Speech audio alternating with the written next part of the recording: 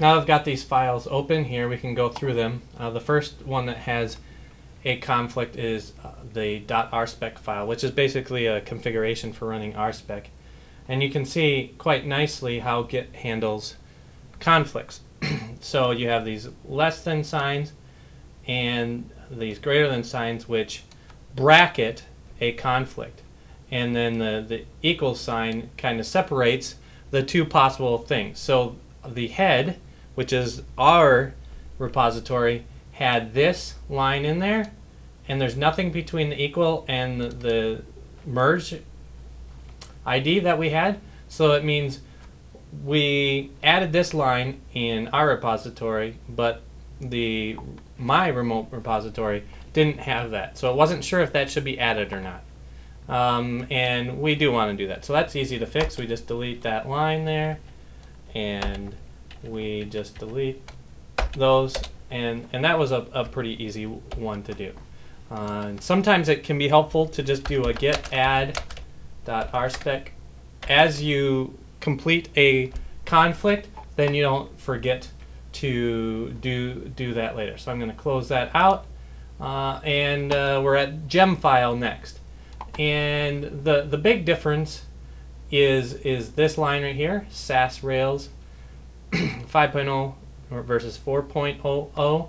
You can see that our version on Nitrous had the 5.0 version. The version that I used on my old repository had 4.0, so we want to keep that version. But notice there's some other stuff here, Capybara and rspec Rails. If we go further down, those were also in the versions. I have rspec Rails down here, and I have Capybara up here. So I can just go ahead again and delete this conflict marker, and then delete all of this that was in the old version as well. So now it looks like it should have before. I've added my Capybara up here, my rspec Rails down here, wherever the case may be, and now this looks like it should. So we'll save this, we will add it, and close it down. The next one is the user model, and again, there were head didn't have anything because I played a little fast and loose in trying to get my repository up to speed with yours. Yours probably looked a little bit more like this. In this case, we do want these validates here, those that were part of my remote repository. So we're going to keep those in the user class. So that's an instance where we keep the old version. So this is an example where Git can't decide just keep the old or just keep the new. Sometimes we're doing some from each of those, and this is in app model user.rb. Close that down, and now we have application, and you haven't seen this file at all. So the crazy thing in here is yours had this new configuration value set up. I added this configuration value to my old repository, so I am just going to keep it the way that Rails had it before. Delete that, and I am going to I'm just going to comment out this old configuration, because if I get some error messages, it will be easy for me to turn those back on, and no harm, no foul. But I've kept the old configuration. Everything else in here is unchanged, so I can save that, and I'm gonna do a git add, and I believe this is in config application.rb. Alright, now for a more tricky one. The schema file. Normally, you should never edit the schema file, and I can't say that strongly enough, so I'll say it again. Never edit the schema file. Right? This file is auto-generated, but Ruby does depend upon its existence. So it was auto-generated for my repository to look like this. But with the updating in Rails, the Nitrous repository look something like that. And the big differences are this version information right here and right here, and the fact that created and updated at are not nullable fields anymore, where they technically were in my old repository. So we want to just keep the values that were auto-generated by our database and get rid of the ones that were in my repository here. So we just want to keep it the way it was. All right. So we get add DB schema, and then we have our user spec. And again, we have up here what was in my in the nitrous repository, and down here what was in my repository. And you might not be able to see all the differences because there's so many. So you have to be really careful to see what the differences are. We know we want to require Rails helper, so that's good. And we go down a little bit and describe user do.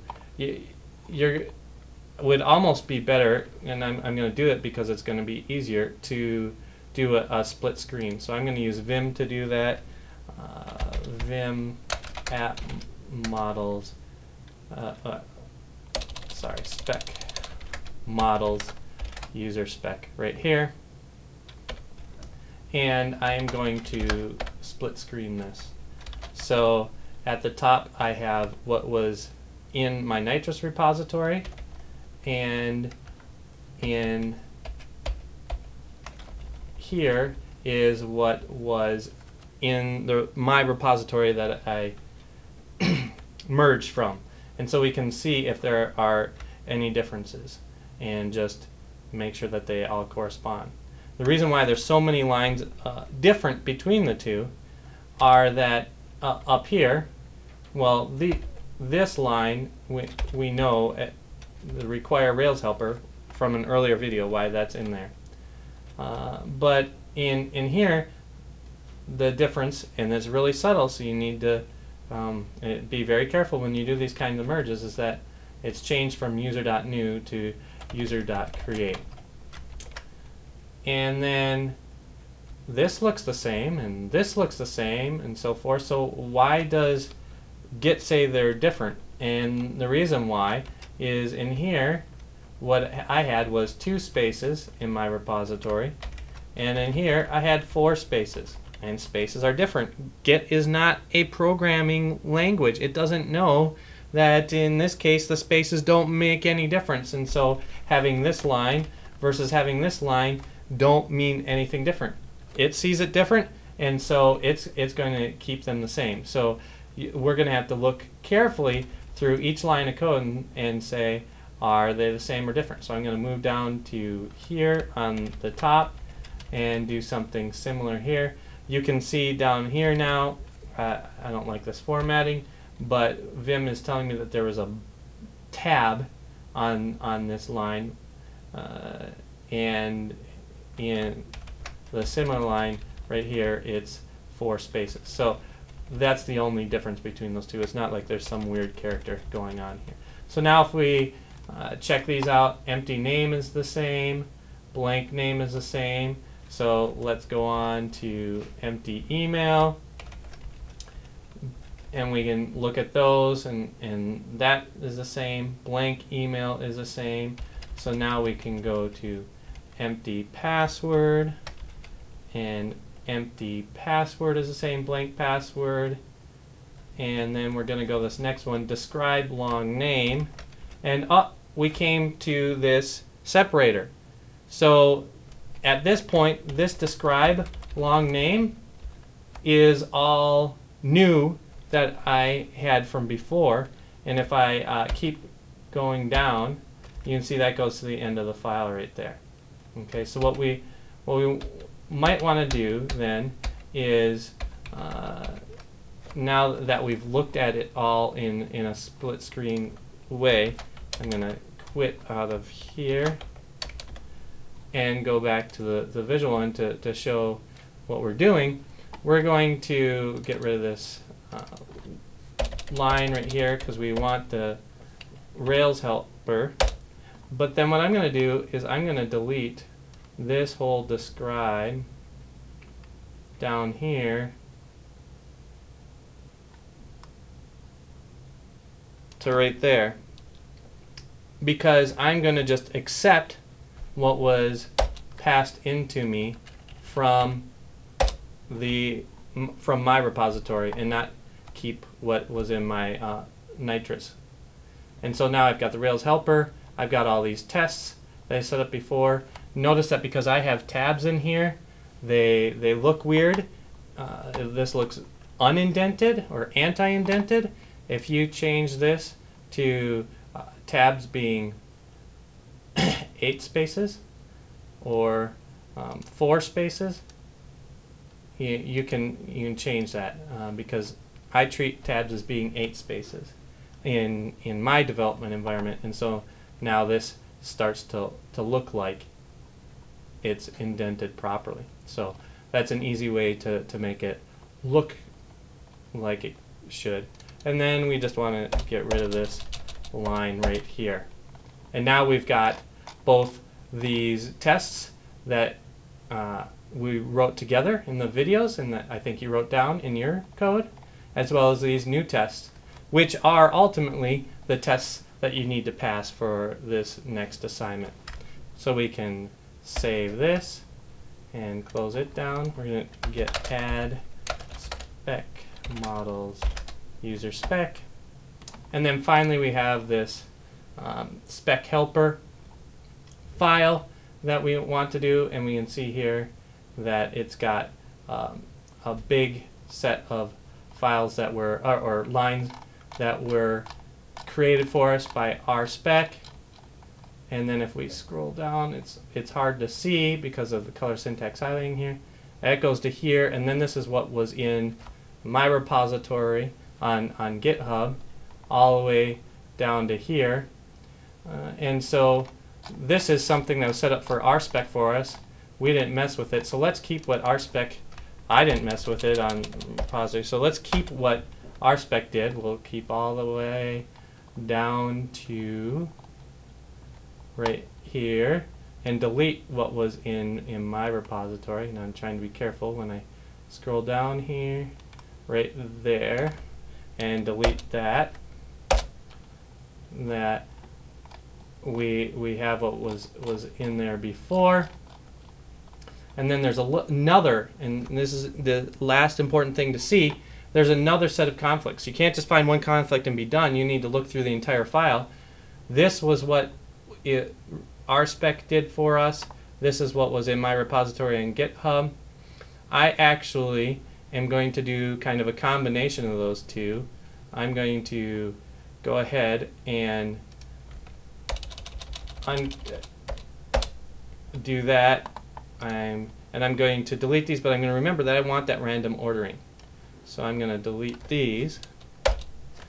And what you may not know is this equals end is tied to this equals begin. So you can see by the color syntax highlighting, it's the same as these comments here. This is a multi-line comment that's designed for documentation in Ruby. So in effect, this line config.order is commented out. So what I'm going to do is I'm going to kind of do the best of both worlds here, and I am going to cut those out, or press the right button here, and after that then I can paste that in. Yep, there we go. And now I've got the config ordering random just like I had on the GitHub repository, but using the syntax from the newer version of RSpec. So now I can save that, close that down, and add it, spec, and that is spec helper. And now I've dealt with all the conflicts that get notified me of. And so now I can complete the merge. And now this is the last important thing about understanding how Git works. Because there were conflicts, Git did not store the temporary setting where some of the files have been updated and some of the files were full of conflicts. It added to the stash the files that cleanly were modified, and I just added to the stash the files that had conflicts after I cleaned up those conflicts. So now we have a stash full of modified files that we want to commit. So we can do a git commit right here, and I'm going to put this full screen just so it looks a little better, and we can see it gives us an automatic merge commit here, and it tells us that we had conflicts with these files right here, and that will be part of the merge commit. You can debate about whether you want to keep those in there. I like to keep those in there because it's very clear why, what problems we tried to deal with this commit. And I don't tend to do more specific commit messages with my merges because the merge is not adding new functionality. It's just taking functionality from one place, taking functionality from another place, and joining them together. And so the merge is, in my mind, a sufficient document. Other people can disagree with that, but that's my opinion. And now I have completed doing the merge, and so that is what we need to do in order to get everything in our repository up and running. At this point, we can go ahead and try to run our test, bundle exec rspec, and what we expect to find is that we have some failures. Not a surprise, because I've given you some new tests. You have to write the code now to pass these tests. And so now your repository should match mine on here on Nitrous, and you should be able to make this further progress now.